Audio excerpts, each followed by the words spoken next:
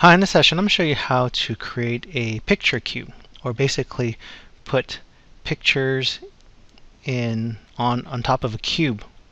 So this basically here are three images that really are rotated in a 3D effect that look like a cube. And it's got a shadow effect here, and I've got some nice kind of a black whitish background here. So I'll show you how to create this. So what we're going to do first is we're going to insert a new slide. So I'm going to go ahead and click new slide, blank slide, and let's not have this background effect here for now. I'm going to go up to design tab, go under background styles, and I'll just select white background. So part of creating this cube effect is basically taking three images and putting it together in a top portion of the cube, the left portion of the cube, and the right portion of the cube. So I'm going to go ahead and bring in the first picture. So I'm going to choose, maybe I'll choose this jellyfish for now. And once I insert it in there, you can see it has taken over the whole slide. And what I want to do is reduce this to 3 by 3. I can go up here, and once I have this selected, I can go up here to the size grouping and go ahead and click the size and position dialog box launcher. It's going to bring up the format picture dialog box. Or you can go ahead and just right click and go into format picture and go under, in this pane, go under size and adjust the size. Make sure that the lock aspect ratio checkbox is unchecked, because if we adjust one size, it's going to adjust the other size automatically based on the aspect. So what we want to, and this is a kind of a rectangular aspect. We don't want that. We want a square aspect. So I'm going to change the height to 3 inches and also change the width to 3 inches. If I tab out of there, you can see now it's changed. Also want to do is add some effects to this square. So I'm going to go ahead and go under the 3D format, and under the 3D format pane, under bevel, I'm going to select the convex bevel. So now you can see that it's got this type of bevel shape here. And under the line color, we're going to have a solid line color. Let's give it a little bit of line color here. And instead of this default blue, we'll make it a little darker here, this kind of black kind of line color. Go ahead and close that. And now we can see now we have our kind of bevel shape here. What I want to do is I want to duplicate this image with these other features twice. So I'll go ahead and select that image, go under the Home tab, and click this drop down under this copy icon and click duplicate. So I'm going to duplicate it twice.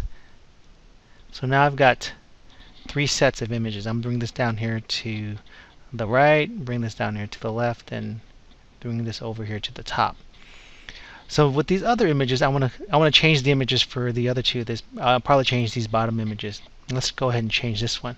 So there's 2 ways we can do it. You can go under the Format tab and go under the Adjust group. Go ahead and click Change Pictures, or you can just right click and go under Change Pictures. And here we'll probably add another image. Let me add this dog bone image.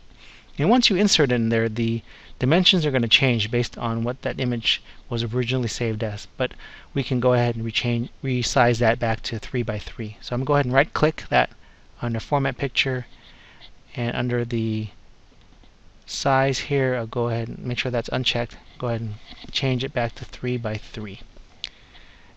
I don't need to actually escape out of this window or close out of this window to change the other images. I can just go ahead and select it. You can see now this image is selected and that one got changed. Let me go ahead and, oh, I forgot to adjust the image here. So I do have to close that. Let me go ahead and adjust the image here and change the picture. Right click, change picture. Let me add something else here. Let's add tulips. Go ahead and insert that.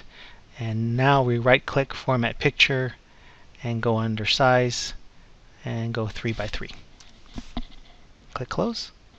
And now we have our 3 different images. And so what we want to do now is align them or format them to adjust the 3D shape, to make this one flat, to make the top of the cube, this one the left of the cube, and this image the right of the cube. So any of these pictures I could just right click and go back into the Format Picture. And in the Format Picture window, I'm going to go ahead and select 3D rotation. With the 3D rotation, go into 3D rotation pane. I'm going to select one of the presets. So this one's going to be the top. So I want to go under the parallel section here and select this off axis 1 top. So that's going to adjust it for the top. Now I don't need to close this. I can just select my other images, select this one, and this one's going to be the left. So this is going to be off axis 1 left. So now it's adjusted that.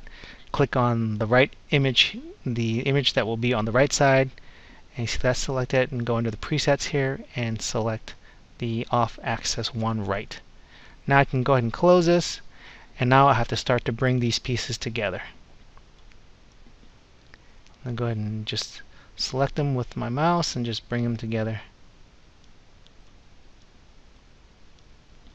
Now for more fine-tuning, you'll probably have to use the arrow keys on your keyboard. So I'm going to go ahead and select one of the images here. And also probably what you need to do is increase the size of the zoom in. You probably need to zoom in a little bit to help you see this a little bit better when we're adjusting it. So I'll zoom in to 130%. I'm going to select one of the images and use the arrow keys to adjust it. If we wanted to do some more fine-tune adjustment, you need to press the control key and with the arrow key to adjust it a little bit more with a little bit more fine-tuning. So I've got the control key pressed, and I think that's got it there. And I'm going to select the top image here and bring it down with the arrows, and control arrow key to bring it over to the left here and maybe down a little bit. And I think that actually looks like it's true. So let me go ahead and reset this to fit the current window. Now we have our cube. What I'm going to do is I'm going to select all the sides of the cube and group them together. So now you see they're all selected. So I can either right click and select group here, or there's actually another under the format tab. There's also under the arrange group, you can also group it here. So either way you like to do it, you can do it that way. So now we've set all our sides together. What we want to do is we want to introduce the shadow effect. So to introduce the shadow effect, we have to actually insert another shape. So what we want to do is insert a rectangle shape. So under the Insert tab, select the rectangle shape and just kind of draw a rectangle. It doesn't matter about the size right now that you draw it. We're going to adjust it. So once that's drawn, I'm going to right click, go under Format Shape, and also in the size, make this 3 by 3. So that's going to be 3 by 3. And I don't want this to have a fill color of blue, so I'm going to change the fill color to make this white. And I don't want to have the borders, the border colors. So I'm going to have the line color, no line color. So now that that's set, we want to create the shadow effect. So the shadow is going to come off of this shape. So I have to go under shadow here, and under the presets, we're going to go under the perspective area here and click on the shadow below. So now you see there's going to be a shadow below. The next step is what we want to do is we want to make this rotate, similar to how it's rotated here in the top. So I'm going to go under 3D rotation and select the parallel axis, off axis 1 top. So now this is exactly the same type of rotation as this top one. Go ahead and actually there's one more thing that you need to do with under the shadow. You actually have to adjust some of these parameters here. So with transparency, I think we can bring it up to, let's see, probably to 90. And the size, I want to make the size a little bit bigger than the square here, so I'm going to make that up over 100, maybe 110. And then the blur, don't want to have it too fine of a sharp line, so I'm going to make the blur a little high. So probably in the 30s. And maybe make the size a little bit bigger too. So you can, as you can see, you can adjust this any way you want to your liking. And the angle, I think this should be about between 110 to 115. So see, as I increase it, it kind of goes in kind of a circle format here. But it's probably best to have it at about 100, 110 here. And the distance is how far you want the shadow from the shape. And this should be a little bit far. So let's see, I think this could be up to 70 would be okay here. So you can play around with this a little bit to your liking. I think the transparency could be a little bit more. Yeah, that's good. And the size maybe a little less.